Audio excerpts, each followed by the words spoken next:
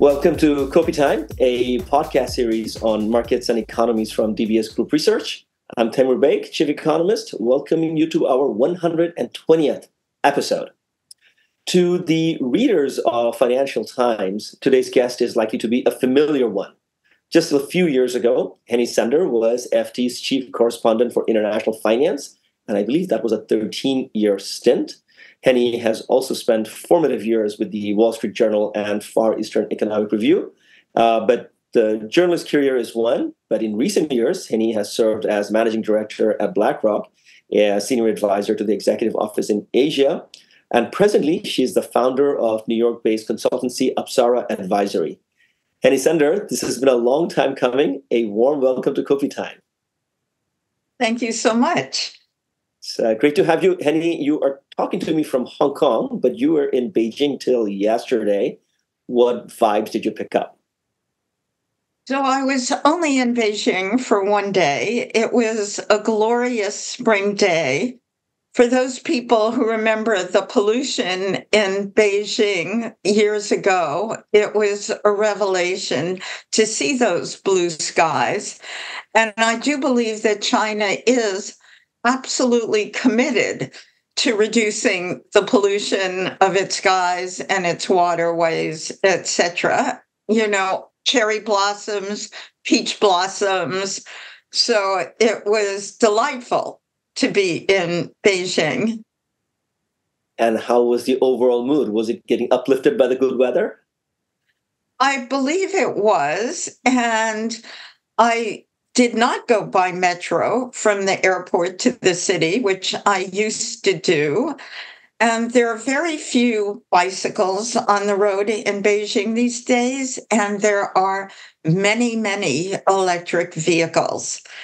And, you know, this is the transition in Beijing, right? You know, and yet, you know, there is a confidence issue. And you speak to people all the time, and they don't feel optimistic about the future in the way they used to do years ago. And as you know my story better than anyone, Taimur, you know, I had gone to India as a student, spent many years of my life in India. And the first time I went to China, I felt that I was seeing it through Indian eyes rather than New York City eyes. And the sense of confidence and pride, you know, and rightfully so, and the sense that their lives were all getting better. In the last several years, you don't hear that narrative anymore. And the scars of COVID are still very deep. China is very good at not forgetting. So when we talk about deep scars from the pandemic, but when we try to square that with data, certainly in 2023, that scar was deep, and we didn't see a confident return to travel and tourism. But when we look at data from the first 3 months of 2024, it seems like some vigor in inter-regional travel, domestic tourism, and so on. So I hear you when you say that compared to those giddy days of strong, confident China, things look subdued now. But the delta, the movement on the margin, it seems to be on the upside as far as you're concerned? So, you know, it depends when you want to start. And it is obviously, you know, confidence is very subjective. You know, from my point of view, they have the same target for growth this year as they did last year, but the base is much higher, you know, in 24 than it was in 23, because the base from the previous year was so depressed by COVID. You know, so you look at some indicators and they suggest better, but there is a certain opportunity cost in the measures they've adopted so far. And I respect the fact that you don't want bubbles, but, there's so much more they could be doing, especially on the demand side. So, rightly, you say there's been too much speculation in housing, but, sales are down 30%. And the measures so far have been much less than they could be, especially in rental housing and affordable housing.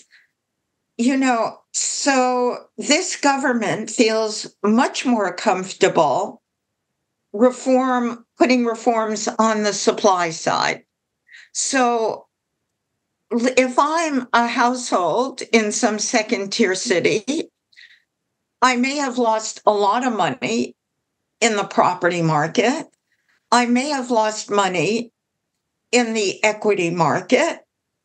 And now I'm very conservative. I leave my money in the bank, but I can't get much return on my deposits because, the government prefers to cut interest rates in the hope that that will produce more borrowing, especially from state-owned enterprises. But I'm not earning anything on my savings.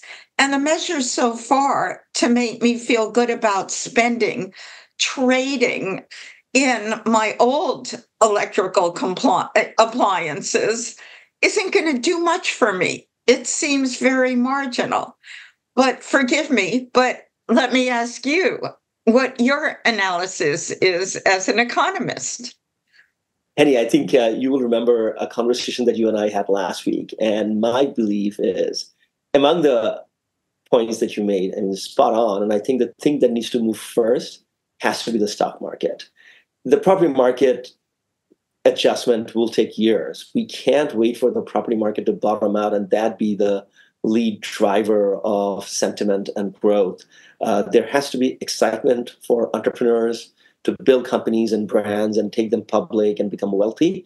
And if that can happen, even while the property market adjustment continues, I think it'll be a very good offset.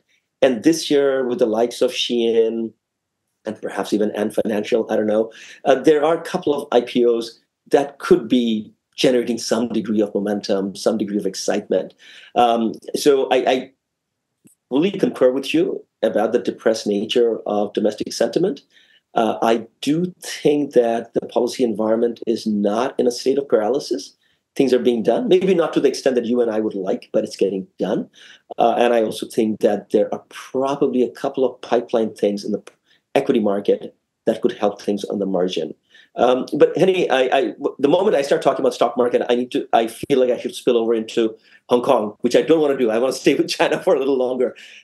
Your sense of strategy. We read a lot about what the U.S. strategy is. Republicans, Democrats, there is no daylight between them. They all want to beat up on China, and they want to create more restrictions on market and tech access. We know all that. What is the Chinese playbook? From the point of view of the U.S. or to deal with? Right. For China sees sort of, relentless escalation of trade and tech war. And what kind of strategy is possible for the Chinese to do in the middle of all this?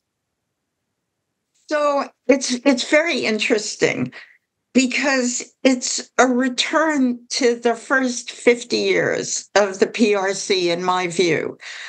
The Chinese narrative, the Chinese history as they see it post 1949 was we have to depend on ourselves, all about self-reliance.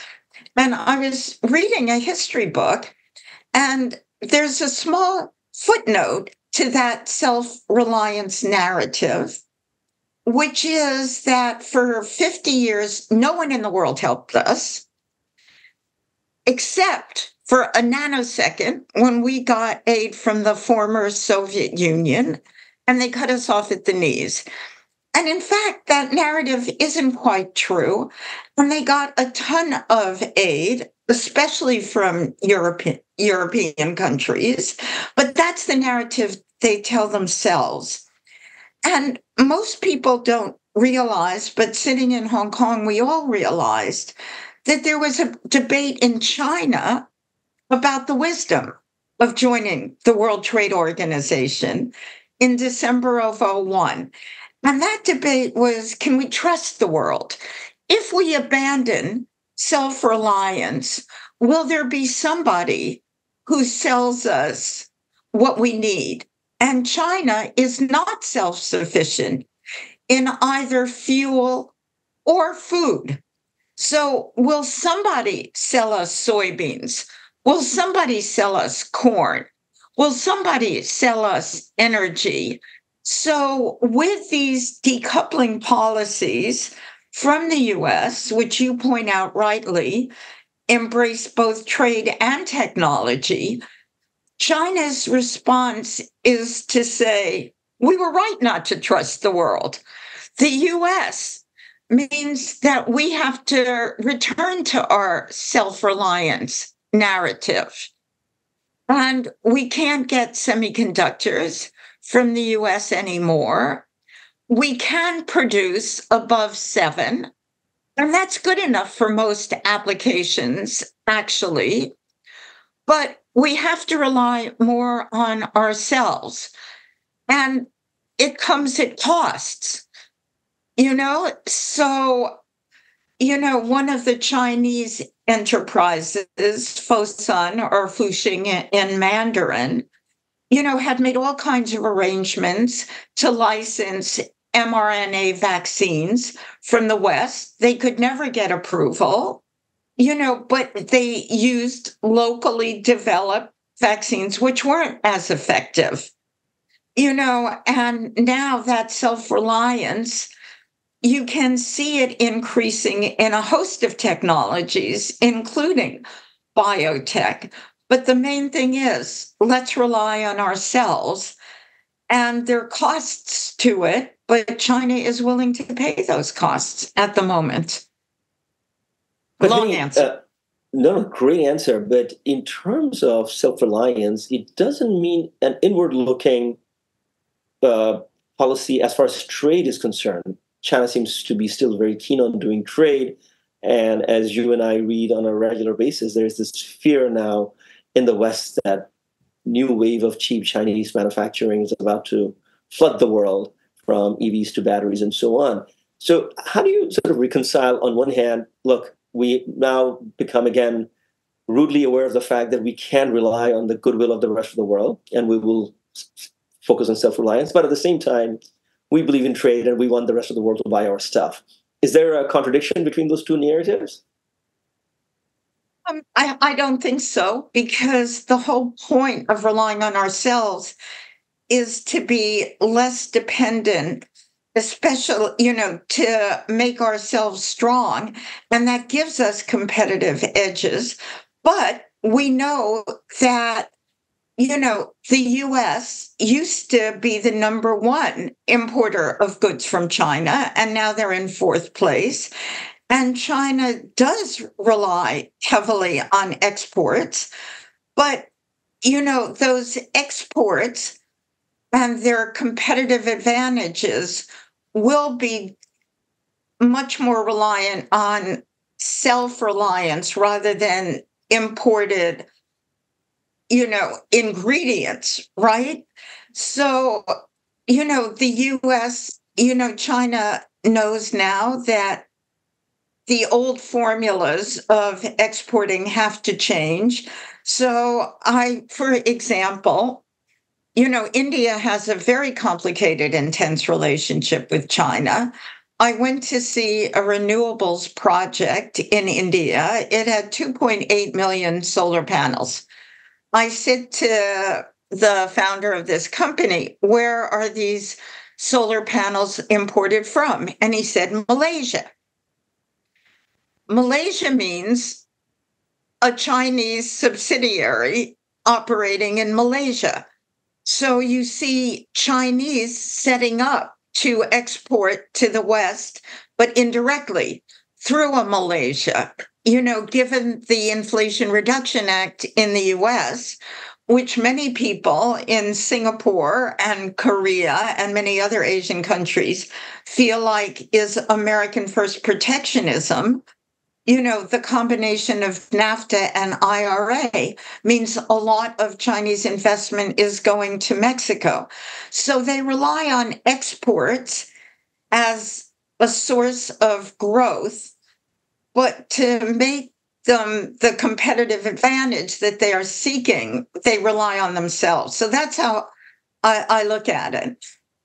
Yeah, I think that's pragmatic, and I think there is a limit of how many trade rules you can come up with to prevent Chinese subsidiaries in Mexico and Malaysia to stop trading with you.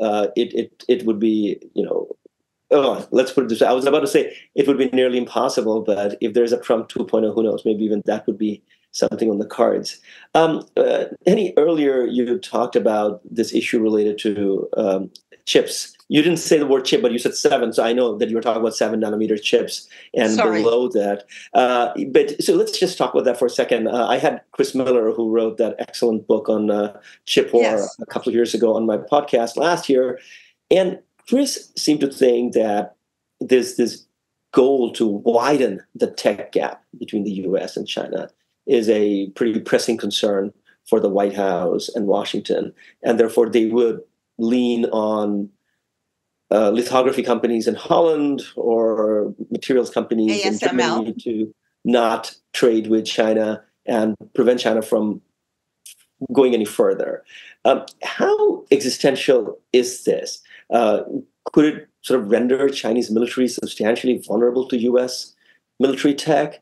Would it put a cap on China's tech progress if they can't access faster chips? It certainly will slow down the move up the value added chain. That is undoubted. I thought your podcast with him was brilliant, and the book is brilliant.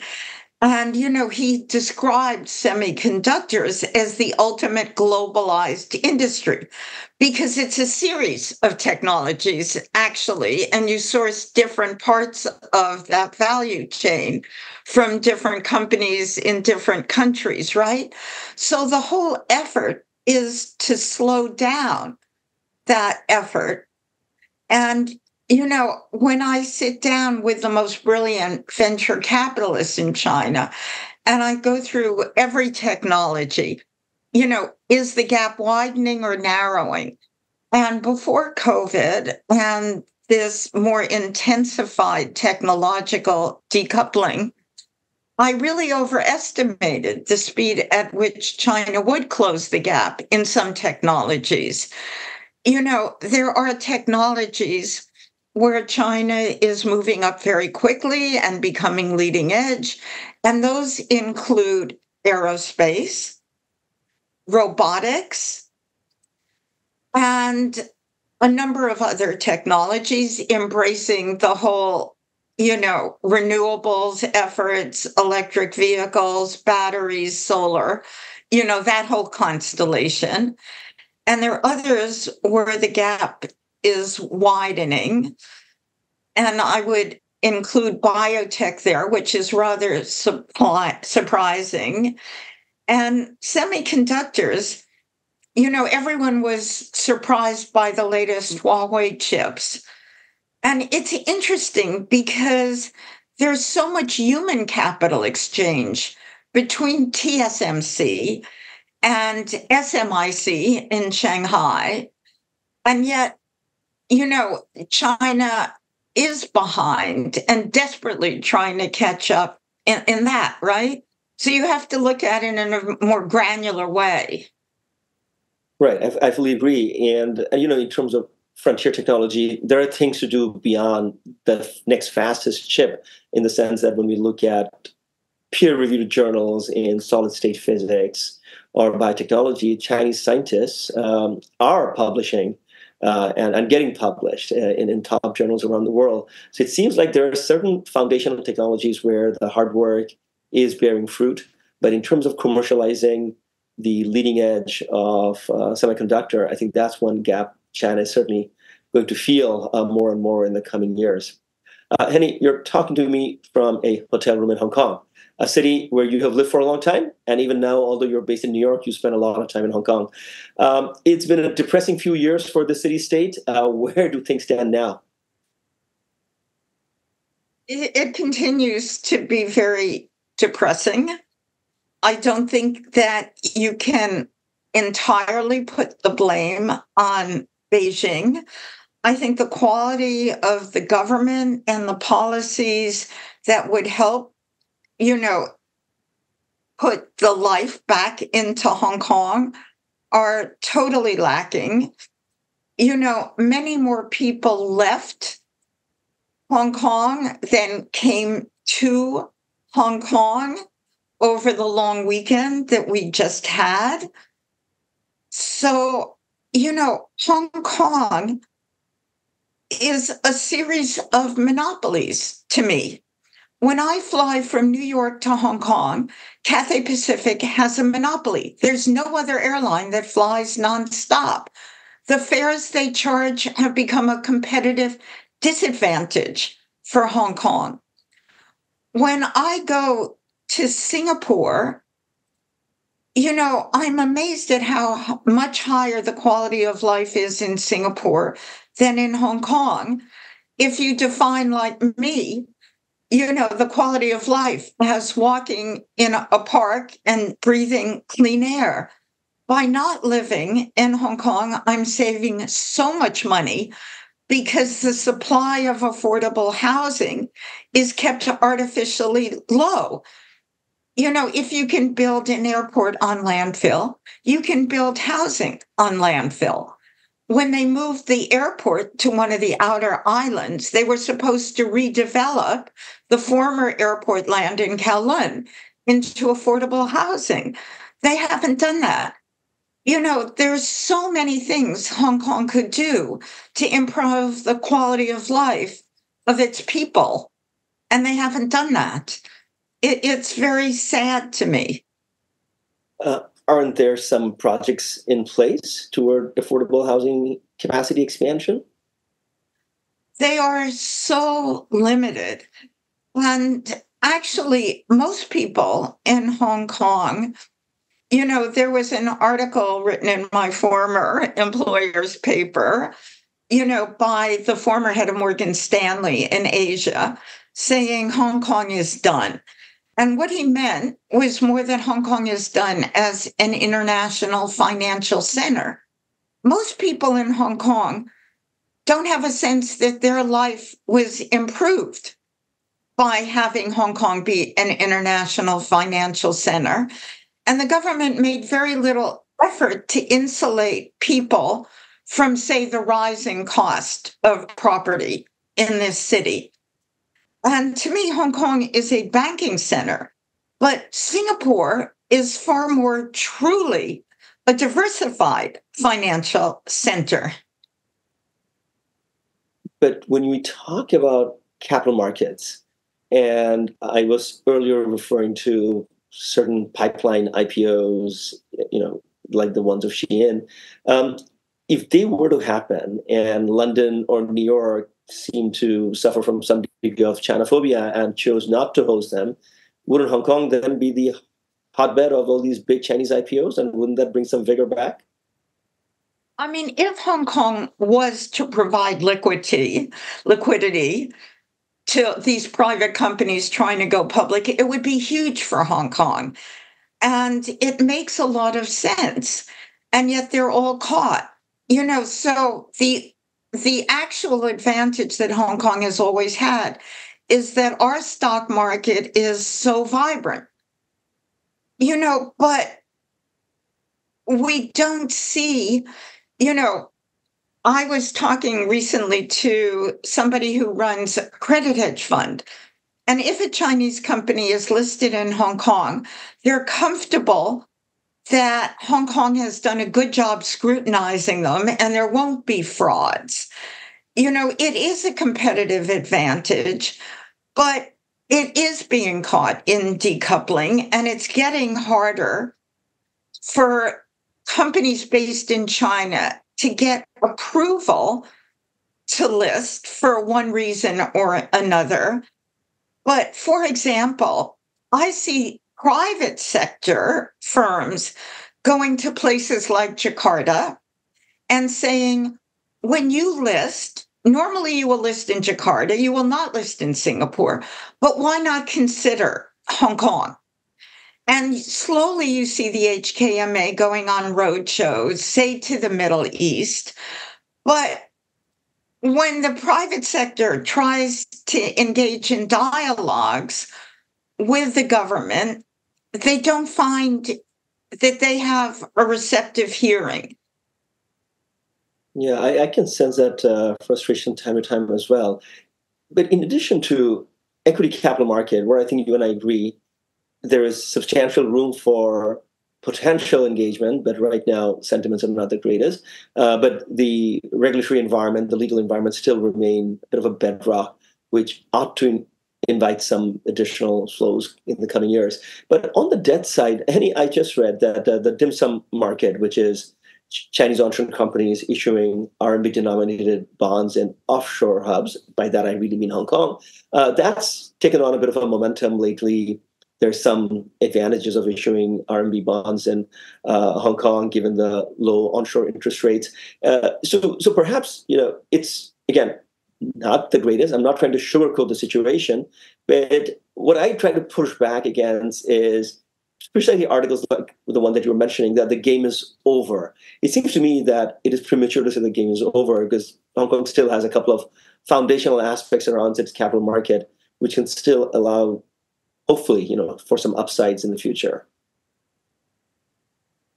I completely agree with that. And, our SFC for the first time has a local head who's amazingly capable. I don't want to overgeneralize, but obviously, the fallout in China from property market, and dollar issued bonds, has had, a chilling effect, especially in a world where, more passive indexing has become more common. Absolutely. I want to talk about the portfolio manager's perspective on China and Hong Kong momentarily. But one final point, you were talking about earlier how during the holidays we had actually more people leave than come in. I think we can generalize that observation to saying in the last few years we've seen an exodus of expatriate professionals from Hong Kong. But I sometimes wonder, when we talk about expats, are we only talking about Western expats? Because given the visa rules in Hong Kong, at least I would think that it would be a draw for professionals from ASEAN, Southeast Asia, North Asia even, as long as some degree of affordability concerns are met. But from a tax and regulatory perspective, from ease of travel perspective, would you say that some of this Western exodus could be replaced by regional Asian talent going into Hong Kong? Absolutely. And especially mainland talent, Hong Kong is trying to offer incentives, for, say, accountants, right? But on the other hand, to me, Singapore has a much more active outreach to the best and brightest in Asia. They bring them to Singapore, they educate them, and it's a much more vibrant program. Whereas if you come to Hong Kong and you graduate from a university here, you only have a few months to find a job, and then you're out of luck. I think that Singapore has done much better outreach. And, there are all kinds of indirect ways in which the ridiculous land prices here discourage people. So if you look at the quality of dorms at HKU, they're horrible, but it's because HKU is in the middle of the city and the land price is horrendous. So if you're local, you don't want to stay at home, but you can't get into a dorm. And if you're coming from outside, it's just so much less attractive. Right. I mean, look, it boils down to the quality of life issue. So, no, point very well taken. Henny, we'll come back to China, India when we start talking about the perspective of global portfolio managers. But I want to complete our travel through Asia with your other favorite country, India. You're a longtime India watcher, and you have this ritual of visiting India and traveling through various states during the state elections, which is a pretty colorful, vibrant, noisy journey. Tell me, I started this conversation by asking you, what is the vibe in China? Let's start with your take on the vibe in India. For many years, I felt that both the country and its people had an aspiration issue. They weren't ambitious, they weren't hungry. And I think I told you about a trip we made to West Bengal. And Tata Motors was planning to put a car factory in West Bengal and make an affordable car called the Nano that would retail for less than $2,000. And it would create thousands of jobs. And West Bengal has a history of rather dysfunctional economic policies. And we're visiting, and ultimately, Tata decided to put this car plant in Gujarat. And 8 years after the decision not to open a plant, I was visiting the village that would have been the locus for this plant generating 2,000 jobs with my election group, which is led by a brilliant investor named Ruchir Sharma. And I'm the only foreign journalist that generally goes on these yatras, these trips. And it's 8 years later, and the people who sold land for the factory, which the government was collecting, had received the money, even though the factory ultimately wasn't built. And we're talking to somebody who had refused to sell his land. And it was in Bengali, so there was a translator because most of us don't speak Bengali. And the 18-year-old son of this person who refused to sell his land was sitting outside with nothing to do. And the father said, if this land, by which he meant a parcel of land that's the size of my hotel room, is good enough for my forefathers, it's good enough for me. It's also good enough, by implication, for his son, who has no job. You will not find somebody in China who thinks that way. Everyone wants a better life for their kids. And it was so striking to me. So that's what I mean by saying a lack of aspiration and hunger. And now that's slowly beginning to change in India. My concern is the fact that the jobs that are being created in India today are mostly in the digital sector. And there's very few prospects for upward mobility, and there's no social safety net. So if I'm a driver for the Indian equivalent of Uber or Didi, I have no social safety net. I have no prospect of upward mobility. I can work 20 hours a day, and that's still true. I'm better off being a driver for an individual who will look after me. And if my father has cancer, he will help me get medical aid for my father, and he will help my children get better educations. So my concern is that there's a lovely economist in Mumbai who said to me, digital India happened too soon. by which he means that these service jobs are very low end, and that's where the growth in jobs is. So that's my biggest concern for India. And now people are aspiring to more. And how does that disappointment work out is a question mark.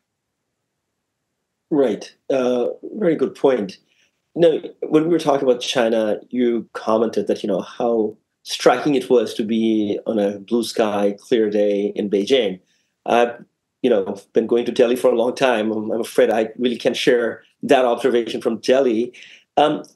We know that the Chinese have become very serious about climate change and are doing all sorts of things, from basic research to implementation of overhaul of their infrastructure. Are you satisfied with the trajectory that India is taking in preparing for climate change? India needs to do much more. India is a quarter of the world's population, so the world cannot meet its targets unless India does. India is capital short compared to a China. So it will need to depend on external capital as well as domestic capital. But my concern is the speed and magnitude of climate change in India when compared to the lack of resources to deal with it. So, we should tell your listeners about the story that I told you last week about extreme climate change, with especially the challenge of water, not only rising temperatures, which can make the plains of India unlivable in 20 years, but extreme water events. So, I was talking to you about a dam that burst in the Northeast with a combination of much more severe rain and an earthquake in Nepal, which triggered landslides in India, which caused a glacial lake to flood, which then sent a wall of water into a dam and burst it with the loss of dozens of lives. Now, that dam had insurance, but can a new dam get affordable insurance today? Almost impossible, because of the severity and frequencies of these events. So many farmers are discovering they can't afford crop insurance. So now the states have to obtain crop insurance and subsidize it for the farmers. Companies that are trying to build resilience against rising sea levels, these challenges are hugely expensive. And, there's a huge challenge for resources. And,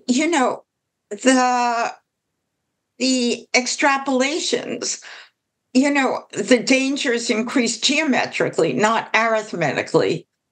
How do you live? Electricity demand will explode with rising temperatures because you need more air conditioning. You will see many climate change refugees, right?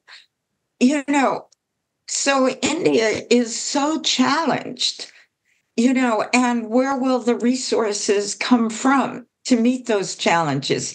It's a huge concern. Right. So in a way, a lot of these climate challenges and market failures would require very strong intervention from the public sector, both in terms of, as you said, underwriting insurance that the private sector won't, or trying to garner FDI to build better renewable infrastructure and so on. So, of course, the current government has been in power for 10 years. Looks very likely that would get reelected to rule for another 5 at least, and has been fairly successful in galvanizing global investor sentiment. What's your sense from outside looking in? Large companies are finding India an attractive place to put their money?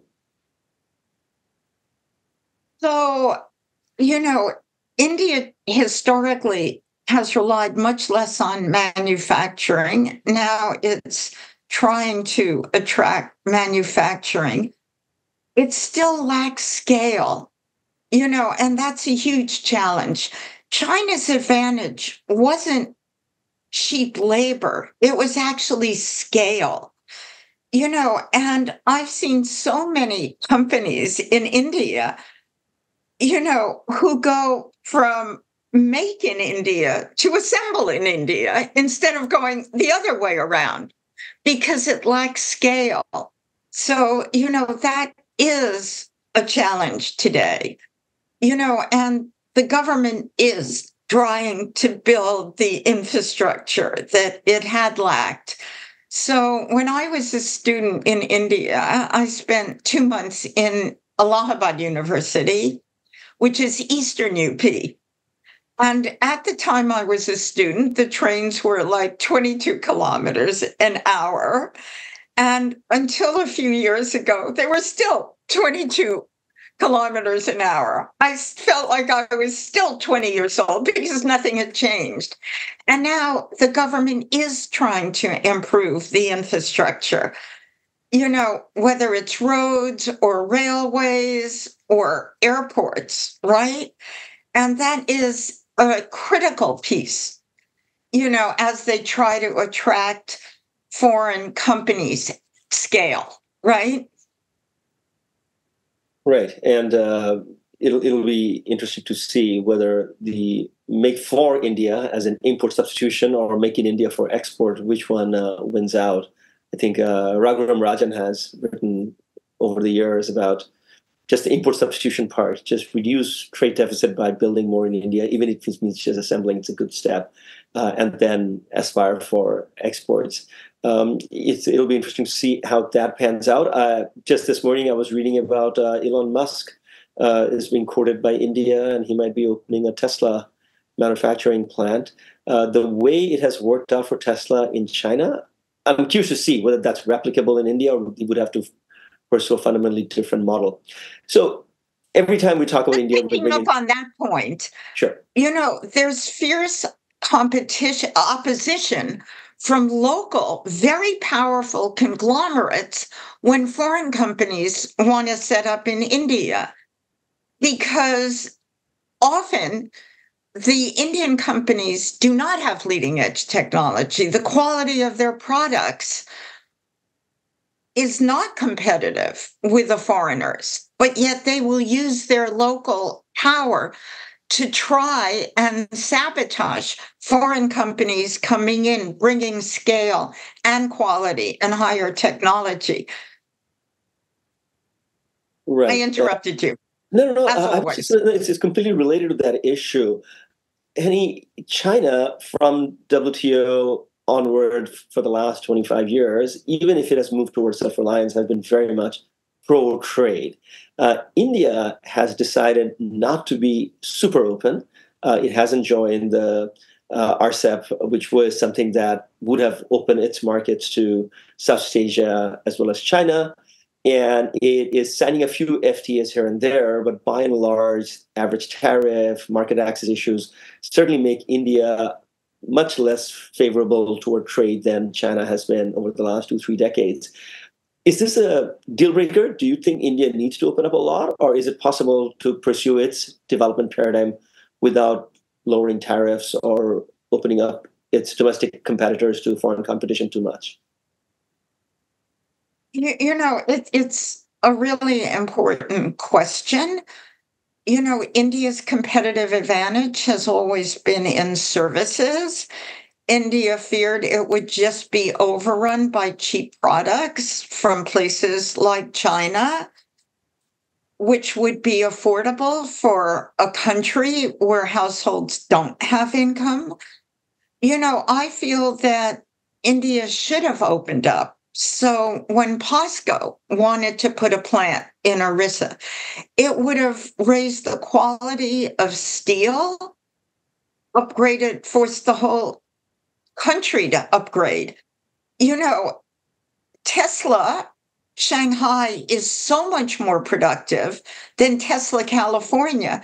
Tesla is constantly sending people from Shanghai to try and improve efficiency in its operations in California.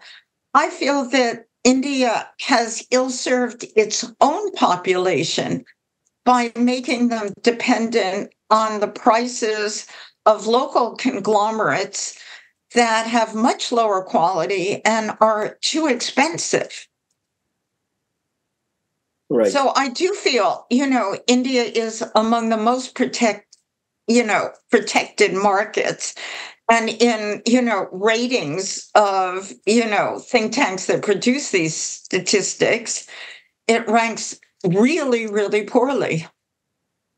That's right. I think I very much believe that lowering tariff and allowing for more competition would be net a very big positive for India. But seems like it's not likely in the very near term. Times have changed, Henny. On the issue of global portfolio managers, you spent a lot of time advising very large asset managers in the US. Of course, we know that in the last few years, financial market returns from China have not been good. There has been a trend of reducing weight toward allocating capital to China. And at the same time, we're seeing increasing interest and increasing weight on India. So I want to frame this question from the perspective of public and private markets. Where do you see the balance between private and public markets in terms of the attitude toward India and China?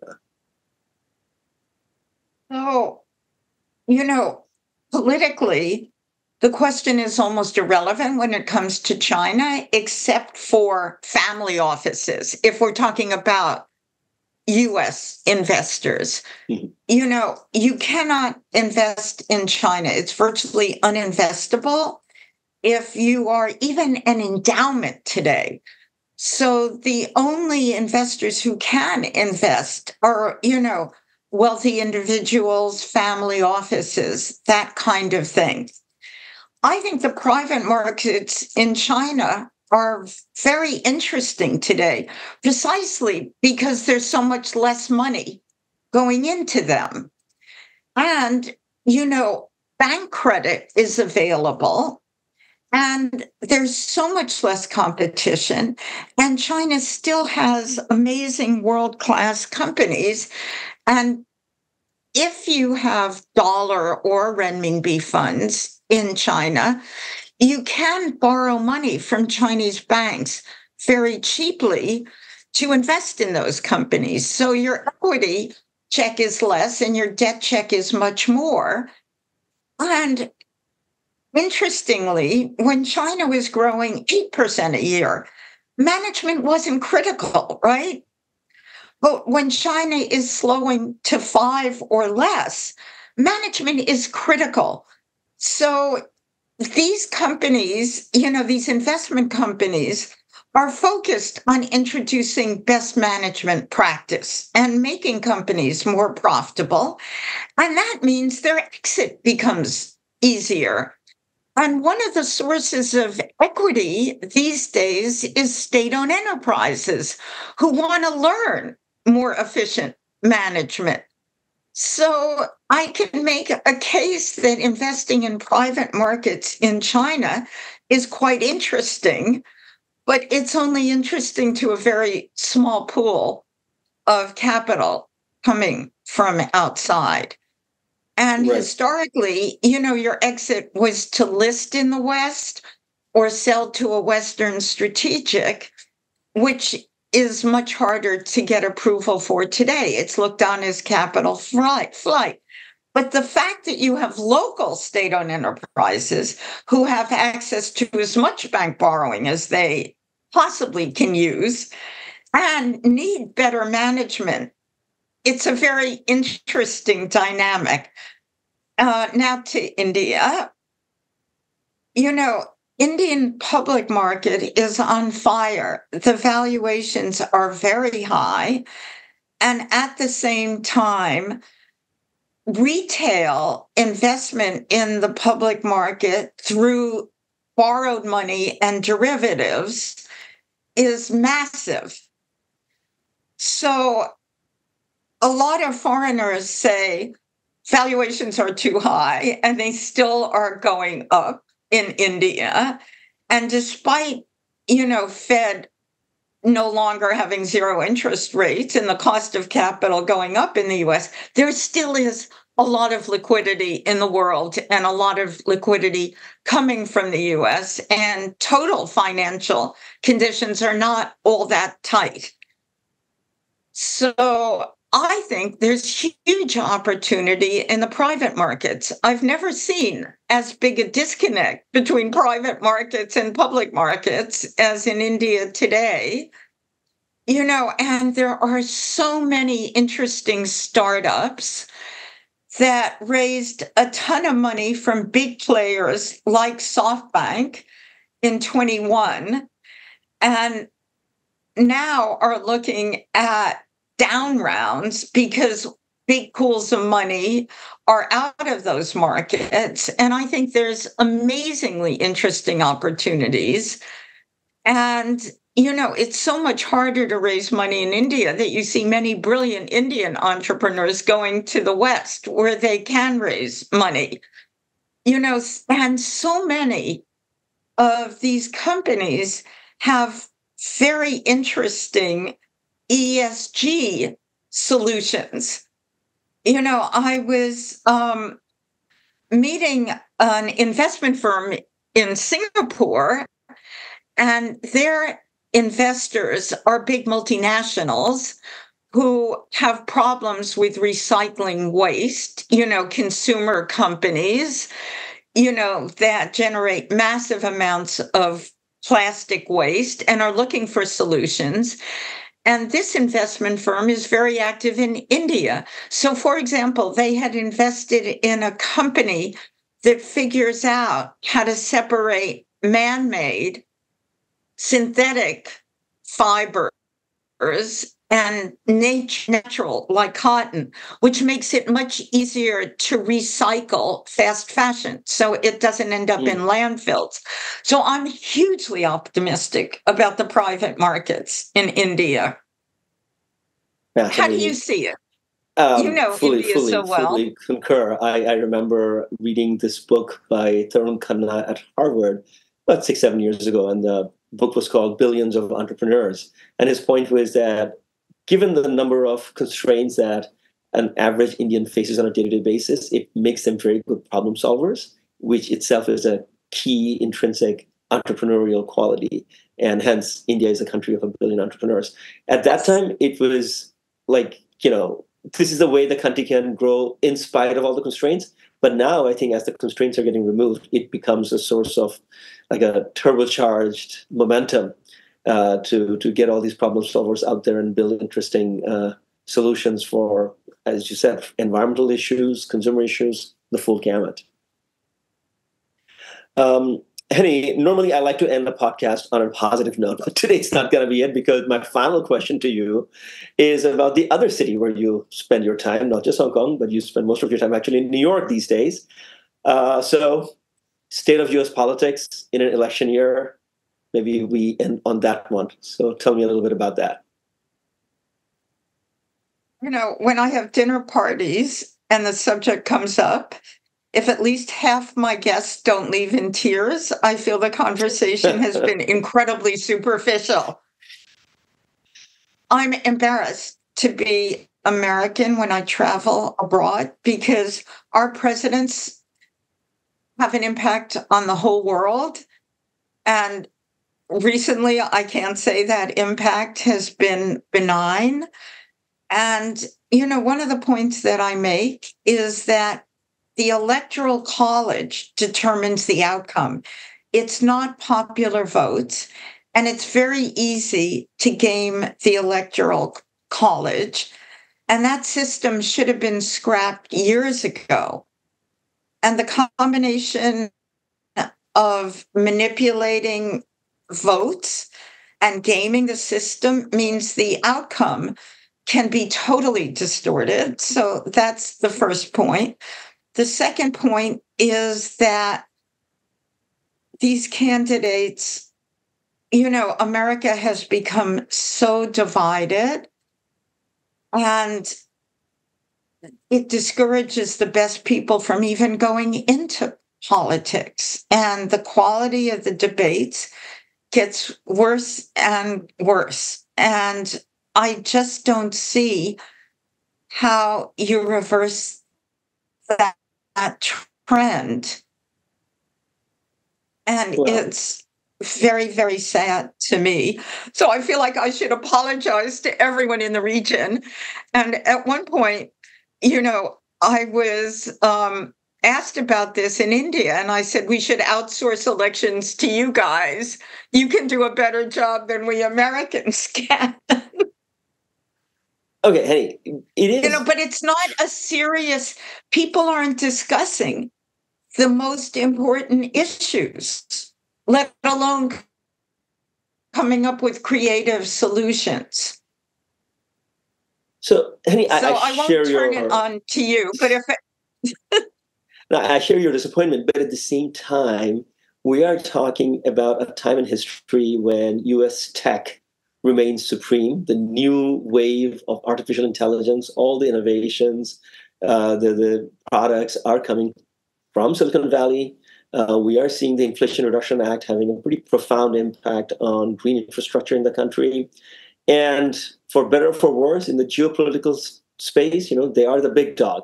So how do you reconcile that dysfunctionality of domestic politics, but at the same time, on technology and military and geopolitical power, it seems like it's almost like at an all-time high? It's interesting.